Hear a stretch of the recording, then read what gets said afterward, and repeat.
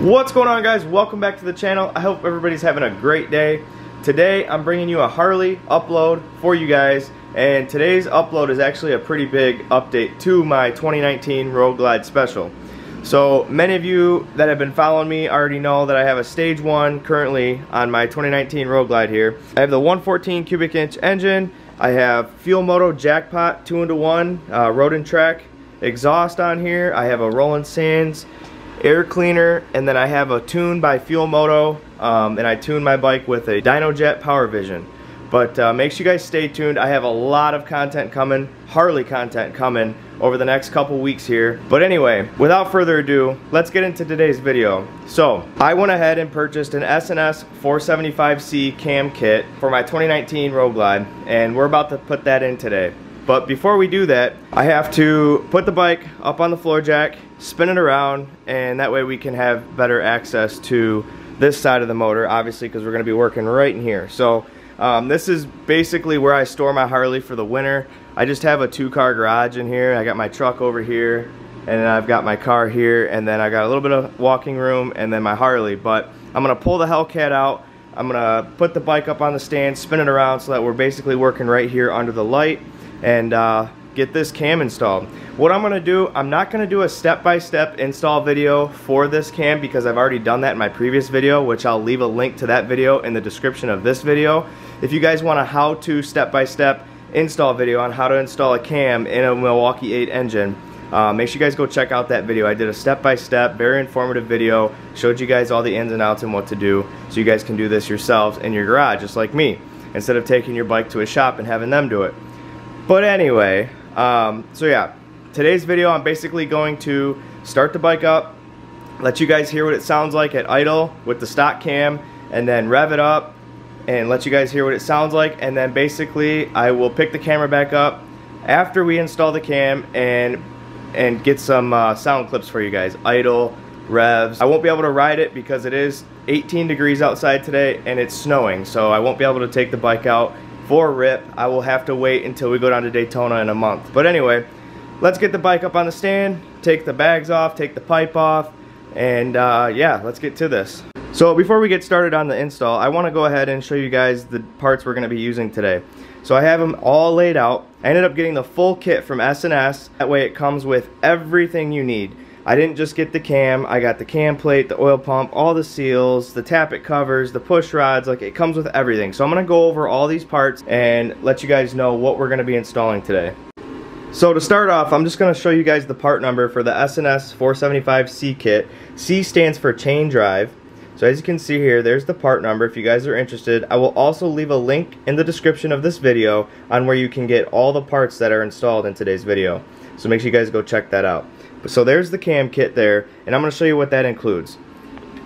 That includes your push rods, your push rod covers. I went ahead and went with the black because everything's blacked out on the bike.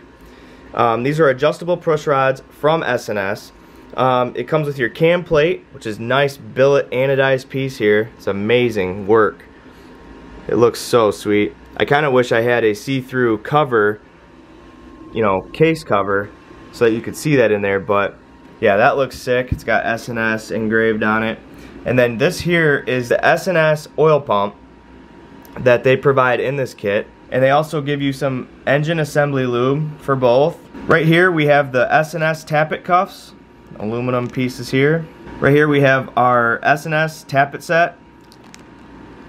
Right there. And then here's the S&S 475C cam. There's the part number for that if you just want to order the cam and not the full kit. I do recommend ordering this full kit though if you're going to do it. Right here we have a new gasket because you're going to need to replace that gasket. And we have some Loctite. We have some blue Loctite and some red Loctite that they provide in this kit. So that's really nice as well. So yeah, you get all this stuff in this S&S kit, and there's the part number there for you guys right there, 310-1012A. And that kit, that is for the kit with black pushrod covers. You can get this kit with chrome pushrod covers, but if you have a special and everything's blacked out, it looks better with the black pushrod covers, in my opinion. But that's basically all the parts we're going to install today. Oh, don't let me forget. Right here, you might be asking what these are. These are vivid black tappet covers, and they come with the gaskets, new gaskets as well. These are an OEM Harley part, and here's the part number for that, 257-00890, and these are for gloss black. Now, you might be asking, why can't you reuse your stock tappet covers? You very well can, but again, this is a blacked out bike, everything's blacked out. I want to change the chrome tappet covers that come stock on the bike, as you can see here. I want to change those out to gloss black to match all the rest of the parts on the bike. So then my chrome push rods are now going to be gloss black, as well as my tappet covers. So I'm excited to get that on the bike and see what it looks like. I think it's going to look really sharp. So anyway, there's the part number for that if you guys are interested in changing those out. And then it comes with directions, obviously, in the S&S kit. And then right here from Jim's is a cam bearing removal tool. We have bearing puller, and I'll show you guys here what comes in this. So there's directions on how to use this as well, but you do need a bearing puller to get that cam bearing out of the case of the motorcycle. So you have to order, if you're going to do this at home, you have to order this bearing puller from Jim's, or else you will not be able to do this install at home.